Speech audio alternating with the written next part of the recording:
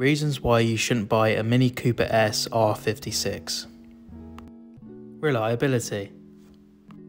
Let's face it, nobody buys a Mini Cooper S for their reliability. In fact, they're more known for the issues they have. From simple oil leaks, to timing chain issues, to high pressure fuel pump issues, the long list of faults for these cars makes them very expensive to maintain.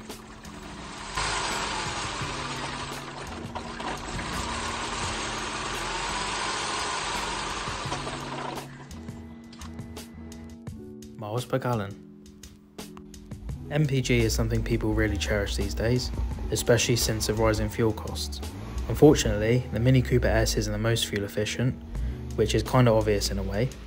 I daily drive our Mini Cooper S and I'm on 35 miles per gallon, which is good considering I was on 29 miles per gallon 2 years ago when we bought the car, but that's because I don't enjoy the car enough. Aux. Thanks to Apple CarPlay, aux leads and Bluetooth, it's very rare to see anyone who has a CD in their car these days.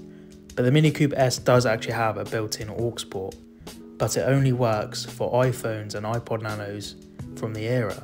So you're looking at iPhone 3s and the old iPod Nanos. I have tried many devices and many aux leads, but none of them seem to play music through the car. But thanks to little plug-in devices you can get, you can plug into your cigarette lighter, you can connect that up to your stereo and you can play your music through there through Bluetooth. Temperature gauge. Like all cars, the Mini Cooper S gets very hot under the bonnet, so it's really surprising it doesn't actually have a temperature gauge right in the driver's face. Instead, they decided to make it very hard to access the engine temperature. You have to go through the menus via the revometer and do some maths.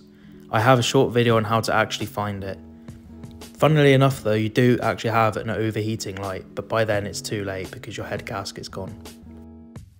High maintenance. Going back to reliability, the Mini Cooper S is an extremely thirsty car, not just for fuel but oil and coolant too. Especially with the common leaks that they have. 9 times out of 10 you'll find a Mini Cooper S that has the valve stem seals gone. So in that case they burn oil and you'll need to top it up every few days. Coolant isn't so bad, but you'll still need to keep an eye on it, because BMW bro. All jokes aside though, make sure you always have a spare can of engine oil in the back of your car, because in no time you'll be a master at filling your own engine oil without the need of a funnel. Anyway, that has been a few of the cons of owning a Mini Cooper S R56. But can the pros outweigh the cons?